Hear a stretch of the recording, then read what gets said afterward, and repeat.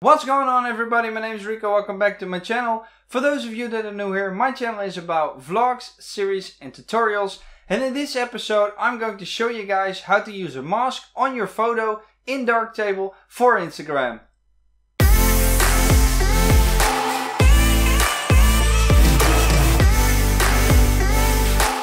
I'm sure you guys are very busy, so let's just start straight away. And let's get started. So let's change this image into this.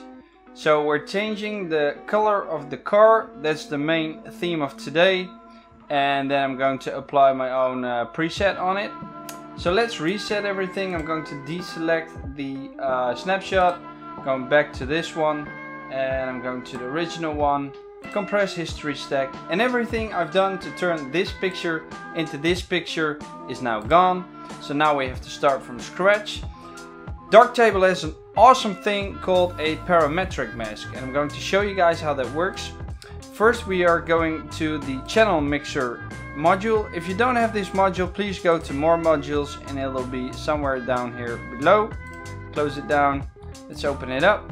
And I want to mask out the car because I want to keep the yellow in her clothes. I want to keep her face as is, her hair as is, everything in the background as is. So I'm going to isolate the car. And how to do that is to create a mask. And we're going to start with the drawn mask. So we are going to use the drawn and parametric mask because we are going to use both of them in this image. So let's click it. And now these are the options that you have. And I'm going to use the add path tool to add a path here on the car. So I'm going to select the car. If you don't know how it works, click once, click twice, and then just select the entire image.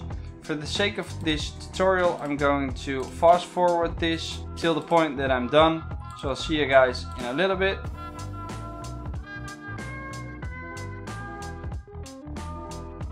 And now I've got everything selected, and if you want to see what's being selected, you can press this little symbol right here. And it turns everything into yellow. This is because we have drawn this mask, but I don't want it to be like this. So that's where the parametric mask comes into play. We are going to press this little eyedropper icon right here, and we are going to select this yellow color. You can drag it anywhere you like. I'm going to put it over here, and I'm going to the hue one. This is the gray, lightness, red channel, green channel, blue channel, hue and saturation. So these little stripes right here tell you where the color is that we've selected. So this is the output and this is the input. And because I want to know exactly what I'm doing, I'm going to switch on this mask because now I can see what will happen to the picture. I'm going to bring this in. There you go. The top one is the color selector and the bottom one is like a mask blur. If I drag it all the way up here, you see that stuff is changing right here in the headlights. I don't really want that, so I'm bringing it back in. And same goes for the left side. I'm going to bring it in as close as I can to the lines. Now you see that some parts of the car aren't being masked out, so I'm going to drag the lower one to soften it up a little bit. There we go. I think this looks fine. There we go. Maybe just a little bit more. And I think this looks fine for now, for the sake of the tutorial. And now we need to change this car into a red color because that's what we've got in this picture right here. And you can do that very easily by going to the hue channel, and let's change this by one step. I'm just going to scroll the mouse button one time. If I go back again, now it's on 0. If I push it away from me, it becomes 0.005, and as you can see, the car has now turned red. Right, so it still doesn't look like this. Reason being is because I have applied my own preset on this picture after I've turned the car red. If you don't know how that works, I'm going to put a link over here where you can see how you create your own style and your own preset here in Darktable.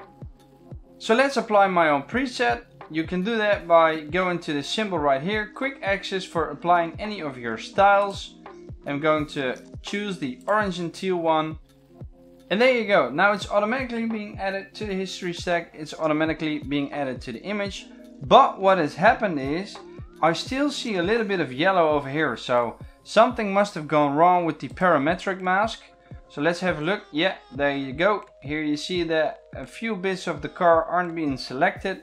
So I'm going to see if I can bring them back by dragging this lower one to the right side. And now I'm going to switch off the mask again. There you have it. Maybe a little bit more to get rid of the yellow here in the shadows. And there you go. Now the image has changed completely. I'm going to take another snapshot. And I'm going to go back to the original, press the snapshot. This is the original image, this is the new image, and I think it looks stunning. And that's it. That's how you use a parametric mask in Darktable to just change one specific color. I hope you guys liked it. Let me know in the comment section down below.